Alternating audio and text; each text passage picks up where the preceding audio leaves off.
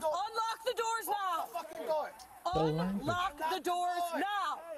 Open the door now. Open the door now. Open the door now. I'm 6-4 David. Shots fired. Shots fired. He had just bought his new car 3 days before that, and he was just riding around in his car.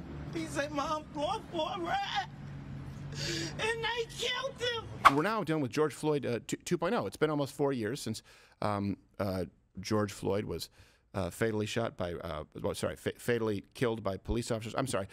Died of a massive fentanyl and speed overdose. But we have the same story repeating itself right now. March 21st, the Chicago police, they shot and killed. This is the headline. They say shot and killed a black man, 26-year-old man named Dexter Reed. Okay, there is some information here, and I want to be clear. I've said this. I don't unilaterally back the blue because there is a lot that we need to see as far as police reform, namely better training. If you have to go to your firearm because you have no other physical capabilities or tools at your disposal to subdue somebody, you're going to panic.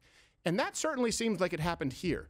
But to make that jump, you can say, all right, and in this case, it's not true. This person was pulled over with cause. This person was a criminal. This person shot at police officers, and the police officers shot back. But you could even say, all right, maybe someone was pulled over without good reason. Sure. You could maybe say in another scenario, these police officers were poorly trained. They panicked. We need to make police officers less reactive. Absolutely.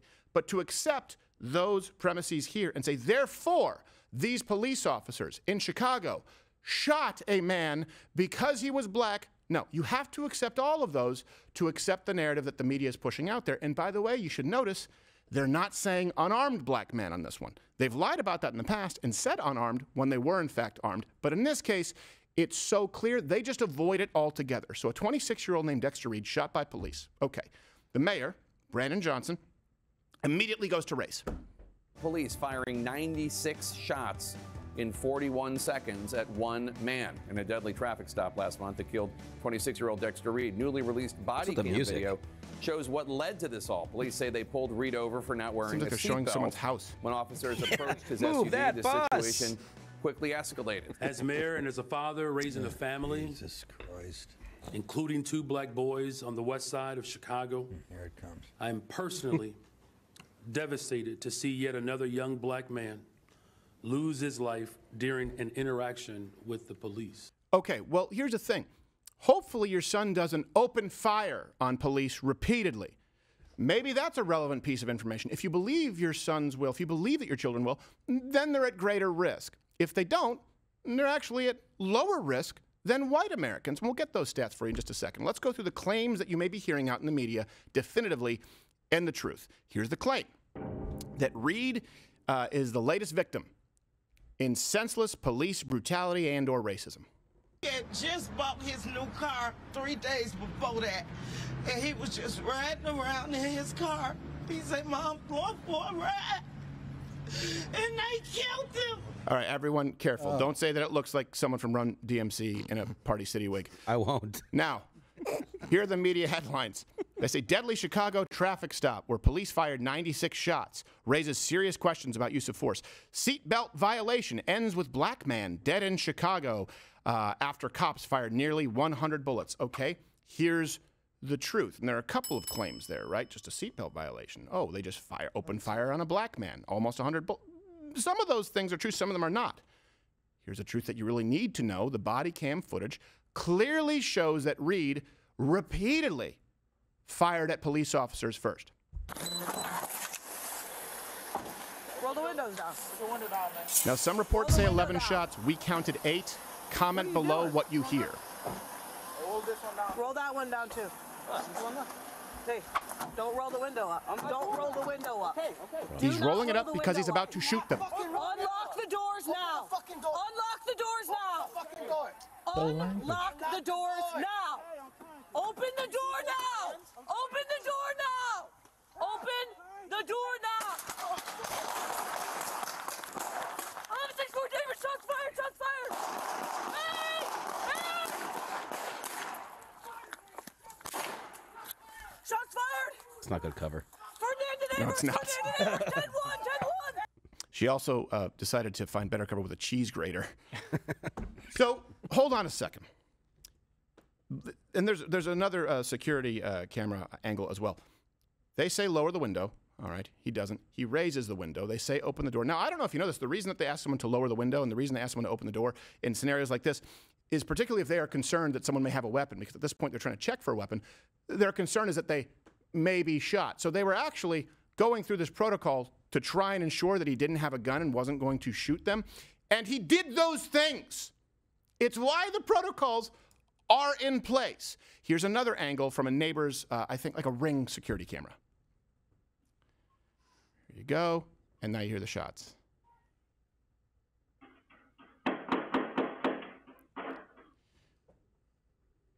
So again, we haven't been able to corroborate the number of shots.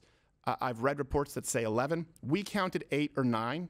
Please comment below and let us know what you hear. This information isn't out right now or wasn't this morning. We're still looking for it. Here's another key truth.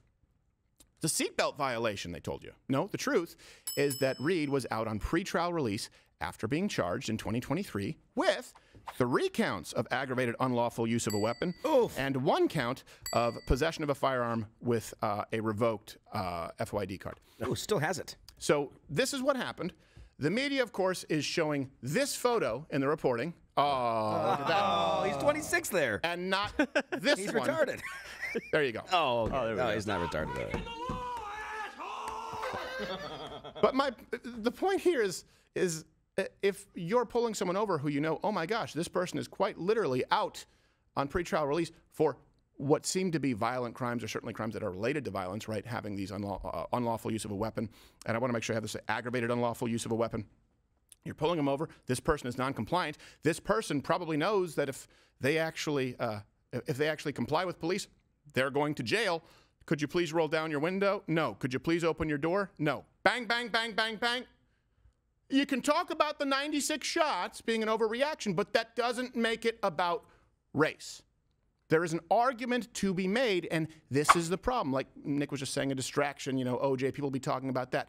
This ends up being a distraction where you don't actually talk about the things that need to be improved with the police force. There's a recruitment shortfall. Physical fitness standards have gone down. People don't want to go into the job. A lot of them are not capable of resolving a situation, de-escalating with any tool other than a gun. They want to make it about race. And it's a lie. Let me give you a few statistics that you need to keep in your back pocket. We make all these references publicly available. Police officers these are irrefutable, are 18.5 times more likely to be killed by a black suspect than killing a black suspect. 18.5 times more likely. Now, something else, black Americans, 23% less likely to be shot by police than white Americans. And the Harvard professor, who actually he was ostracized for this study, to be clear. And this is something else they don't tell you. And he did it twice. He did it over again. He did it over again. Right. And we had stats before that people didn't like to hear. They would always say, unarmed black man, unarmed black man, unarmed black man. Here's the thing. We always knew this, that armed black men were less likely to be shot than armed white men, to be clear. Unarmed black men were more likely to be shot by police than unarmed white men. What they didn't tell you is that unarmed black men are exponentially more likely to commit violence against a police officer. Doesn't mean it's because of melanin, but the stats affect it. Why would there be a discrepancy between armed and unarmed? So they would always go with unarmed black men. It doesn't matter. The target keeps moving. This man wasn't unarmed. This man shot at the police. And they're going to make it about race anyway. And if they want to make it about race, it ignores the problem of, do I think that 96 shots is excess? I don't know. Certainly sounds like it could be. I think that police overreact all the time. I actually support chokeholds. I support using tasers. I support having more non-lethal tools, which, by the way, the left completely opposes at every single step. So they're left with really nothing but a gun, or in the UK, billy clubs, because they're glorified truancy officers. You can say it was an overreaction, but to say it was an overreaction just because of his skin color, okay? Police also did the exact same thing with an acorn. Shots fired! Shots fired! Shots fired! It looks like the same video. I know. That was an acorn falling on the truck. What do they got against white cars? I'm hit, he says. One of the funniest clips ever. You can go back and watch it. Yeah, Nick. What are all these high-profile cop shooting young black men? What do they all have in common? All of them, 150%. Drugs are no dad? What? Drugs are no dad? No. Well, yes, that too. What, you went way deeper than I did. I shouldn't have answered. No, none of them comply with the police's demands. Yep. Right.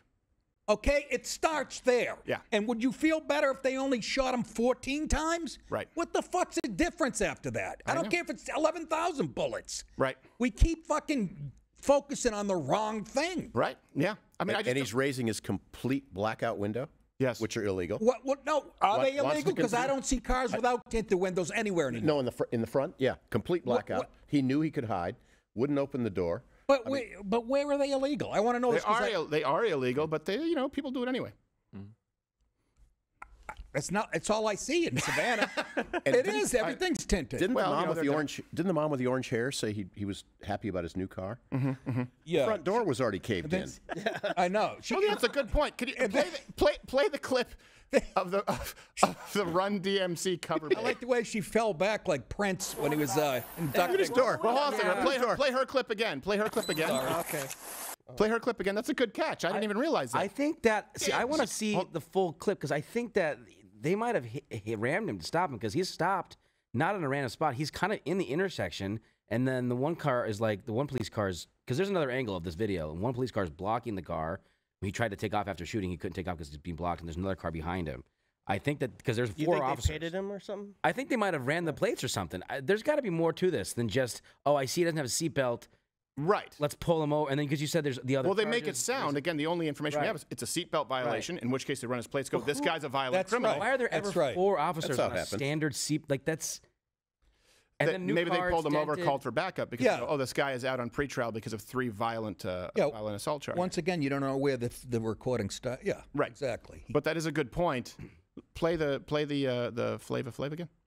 He had just bought his new car 3 days before that. And he was just riding around in his car. No, he wasn't. Said, Mom, go Liar. for a ride. Comes the fainting. And they killed him. She sounds like Dave Chappelle. Falls back like James Brown getting off stage. The brother just bought a Ford Escape. New car, old gun. Ah! That's. I can't stand.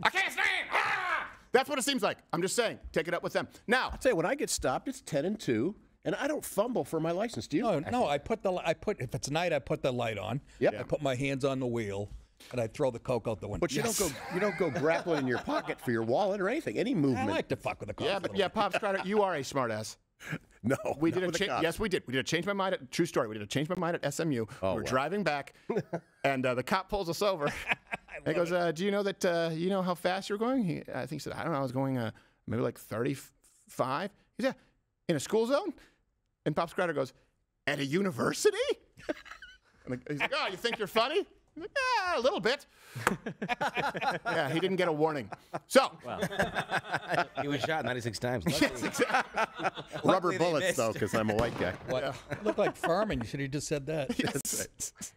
96 who I shots, am. 4 cops. But this is where we are. Yeah, and then so we see her saying he just bought the new car. Now I'll show the clip again where it's caved into the side. See how he's blocking the car? There's a car behind them. I don't think they would have rammed him for a seatbelt. I don't think so either. It would look worse than that. Yeah, it would look worse than that. It's got to be more than. So within 3 days, new car. Unless he bought it, maybe. Yeah, I mean, people buy some beat up cars sometimes. Maybe he's thrifty. Sure, He bought a salvage title. Sure. True. Could be. Now it's definitely a salvage title. I've never seen a black dented car before. What are you guys debating? I don't. You know what? That's why it's such a mystery. All I was missing was duct tape on the fucking windshield. That's only because rusty cars don't exist anymore. Yes, that's true. Watch Ladder with Crowder live Monday through Thursday, 10 a.m. Eastern.